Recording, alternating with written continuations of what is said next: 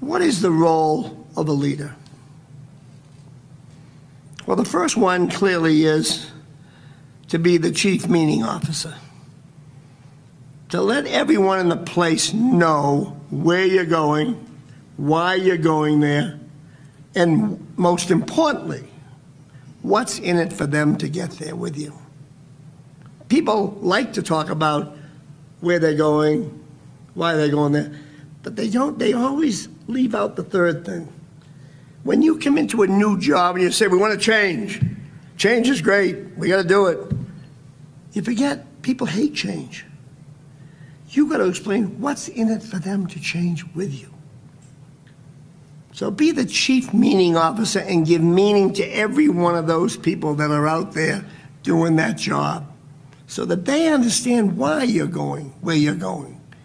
And they know what's in it for them. Better job, more pay, more flexibility, maybe nothing if you can't say nothing. But you gotta understand that's one of them. Another part of a job, your job is to not give all these directives and not be the person getting rid of the clutter. Getting rid of clutter is a huge deal. You can't all of a sudden have bureaucracy. Let's go here, let's go there, then have 20 rules to stop the employees from getting there. You've got to break down all those little silos that occur, all those little bureaucrats who are checking the boxes in some layers, slowing you down. You've got to be the person we always use this analogy of curling. You see it every 4 years in the Olympics with the broom out in front of the thing. You've got to be brooming away the stuff that's in the way. You've got to be the chief broomer out there to get rid of things so people can act and do things. Love to see people promoted.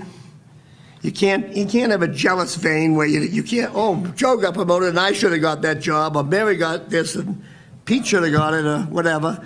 You got to enjoy people's success. You got to love people's success. You got to get in their skin and really be excited as hell for them. You got to love to give raises. You got to be turned on giving bonuses.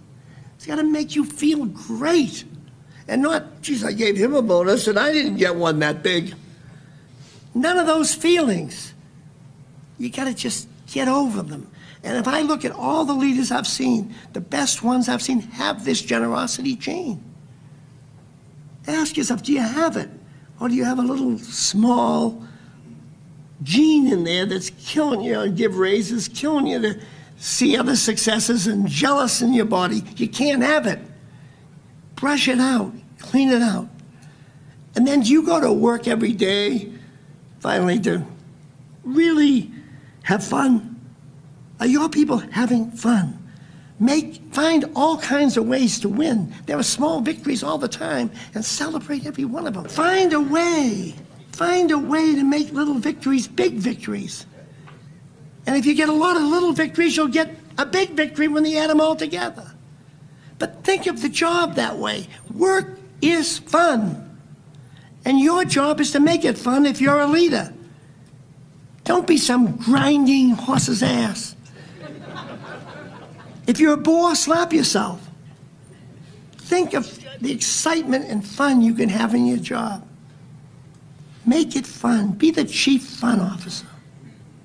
So in my view, you've got a huge responsibility, most of you. God gave you a job where you are responsible for people's lives. It's a big deal. You got families you're responsible for. Make it a big success for them. You got one of the luxuries of life to impact people's lives. Grab it, squeeze it, and take advantage of it.